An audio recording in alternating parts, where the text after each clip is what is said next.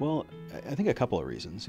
First of all, I knew when I started to go into medical school that I wanted to do something with my hands, something procedural, surgery, and with urology, it's one of those specialties that you see a lot of your patients over time versus some of the other surgical specialties where you only see them for certain spots of time and that's it. And I liked making relationships with patients and helping them over time, and so urology kind of allowed me to do both of those things.